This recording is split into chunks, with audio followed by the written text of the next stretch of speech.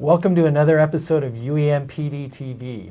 I'm Jared Fawson, a trainer at UEN Professional Development. And we're here with Keime, who's the principal here at Clearfield High, and he's using Canvas in innovative ways with his faculty and staff. Chris, why don't you tell us what you've got going on with Canvas? We use Canvas for our faculty professional development. Everything we do in faculty meeting is also included on our Canvas course so that if teachers miss faculty meeting, they can be up to speed with what's going on. And we also use it for some discussions, the Canvas forums for teachers to discuss things that are going on and topics that we've discussed in faculty meeting. So why did you decide to use Canvas for this? When I was first a principal, I wanted to make sure that we didn't do to each other as professionals what we didn't want to do to kids in a classroom, which is bore them to death. And so we wanted faculty meetings to be a time for collaboration, for discussion, for job-embedded professional development rather than just sharing information. So Canvas serves a couple of functions. It allows us to warehouse information, faculty handbooks, documents, and it gives teachers a chance to go through on their own time important information and mandates that need to be completed, but it also allows us to do some more interactive things both in our meetings as well as outside of our meetings to get teachers connecting and collaborating and learning from each other. So you've got a lot of resources in there for teachers, and you mentioned that you do some interactive things. What are some of these interactives that you've included?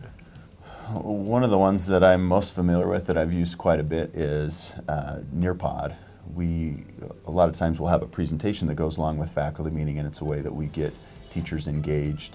And so we'll have a Nearpod lesson that has the post-it feature as well as some of the poll features that allow teachers to share their opinions and insights in the meeting, and then we can go through and process in the meeting what that feedback is and what they're saying, and that can guide the direction that we're going in the meeting. One example of that is we've been working on articulating mission and vision statements, and we want everybody's feedback, but it's not always productive in a whole group to just open that up for discussion. And so we had some targeted questions that we got feedback using that Nearpod post-it feature, and then in our leadership team we processed that feedback and boiled it down, and then we took it back to the faculty in a similar way and said, basically, what do you think about this? Do you agree with it? Do you not? What feedback do you have based on these categories that we felt the previous feedback fell into? And so they gave more feedback, and we were able to whittle it down and articulate a vision statement over a period of a few months, but without having it become unwieldy and having it go off in a direction that was counterproductive. Well, you know, I've been in those faculty meetings and things get opened up for discussion, and like you said, they can be pretty unproductive and people can grandstand and not a lot can get done. And so I think, you know, using Nearpod and Canvas in conjunction together and really giving your staff some time to process and then give their thoughts is a great way to disseminate all that information. It's worked out well for those reasons, as well as younger teachers or more reserved teachers. Just like in a classroom, you have learners that are not willing to speak out for whatever reason, but they do have opinions and they are valuable. And the same thing in a faculty, it gives them a chance to share their opinions in a non-threatening, even anonymous way, and so that their voice can be heard, as well as those who are more comfortable speaking in front of a group. And it helps keep us focused. Well, and I think overall it's a great way to model using technology. You know, you're showing your staff and teachers how they could be using it with their students in class. And that became the goal when I came to Clearfield, was wanting to model some of the tools that are available for teachers to use for engagement as well as blended instruction. And so the summer before my first year here, I took a beginning Canvas course that our district offers just to get familiar with some of the features and functions, and that helped me out a lot to on my own time in the summer be able to get familiar with that.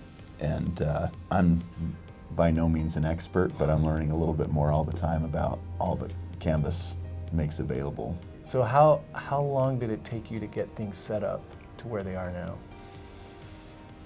Well, it's been almost 2 years. Mm-hmm. So the first year, it was mostly, I'd say maybe the first few months, it was mostly for information warehousing. Mm-hmm. Here's our faculty handbook. Here's our, the faculty calling tree. This is where you go to get information. Mm-hmm. But after a couple of meetings and recognizing that for whatever reason teachers have different things that may take them away from a meeting, it became a place to put not just meeting information, but to set up discussions. And we haven't used that function a whole lot, but to allow teachers who weren't there to engage in the meeting in some way, similar to when a kid is absent.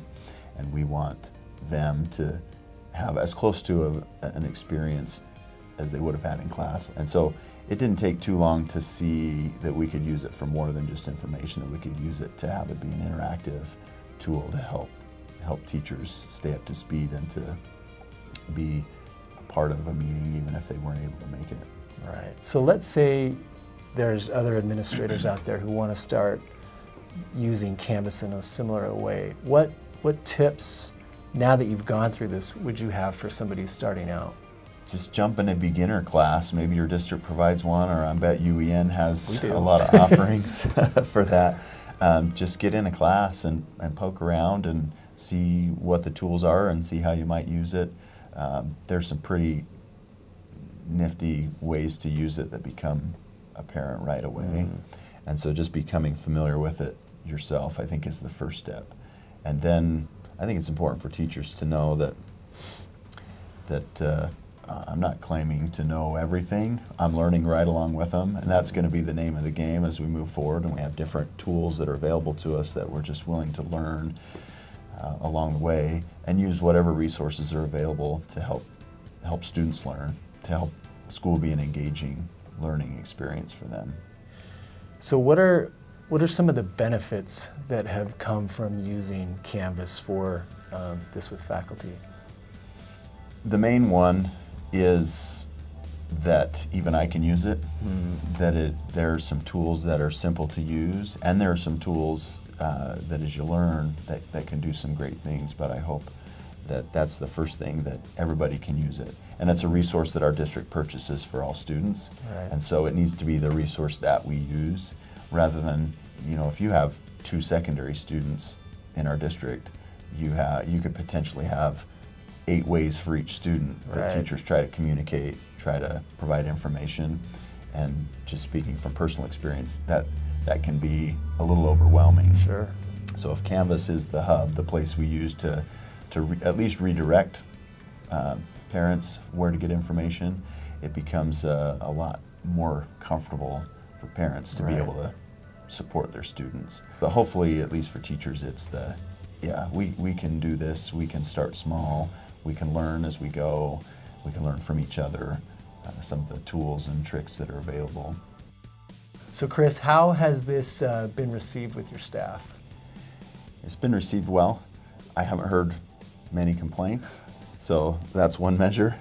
The teachers are really good. They want to be using technology, and so at a minimum, they're familiar with where to go to get information, and a lot of them have started to use Canvas, and some of them have been using it longer than we have as a faculty and doing a great job. One of the teachers that we have that does a fantastic job with blended instruction using Canvas specifically is our English teacher, Kelsi Flint. And I think it'd be great if we went and talked to her. Okay, let's do it. So I'm here with Kelsi Flint, a teacher at Clearfield High. Why don't you introduce yourself for us? Okay, well, I teach English 11 and our International Baccalaureate English 12 class here at Clearfield. And I've been at Clearfield for 5 years. Oh, fantastic. So we just met with your principal, and he was telling us how he's using Canvas, especially with the faculty. What are some of the benefits you've seen from that?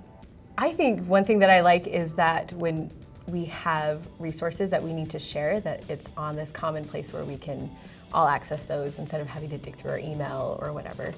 I also really like that we're using these not as, we have different surveys that he's put on there to check our faculty climate, what our attitudes are, and so it's just an easy way to access that. But also, as we've been trying to strengthen our PLCs here, we've had different assignments that we've put on Canvas in different modules over the course of the year. And I think using these assignments has helped our PLCs focus more on the essential standards of what we want to teach our students. And so having us accountable has made us better teachers. But I think just making sure we're using Canvas in general has helped us use Canvas with our students. So for some of our teachers maybe who are feeling less confident about Canvas, being able to experience it on the student side of things has helped them implement it for their students. Great. I mean, that's really neat that that's going on.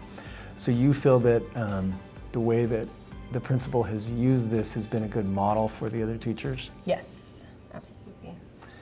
And you mentioned that, you know, this has helped out your own teaching. What are some of the things you've done with blended instruction? When it comes to just Canvas in general, I try to put all of our essential content on Canvas so that if someone is missing or things come up in life, as we know that happens, that they can always access that 24/7. When it comes to other forms of blended learning, I've been trying to really personalize our instruction and individualize it. So for example, in my IB class, I have some students who are testing IB, some who are only testing AP, and some who are testing both. So I've been able to use Canvas and different things like station rotation and students teaching each other, doing some flipped classroom to make the course content good for them, for whichever test they are planning on taking. Yeah, I think that's great. It's a great repository to put all your stuff in.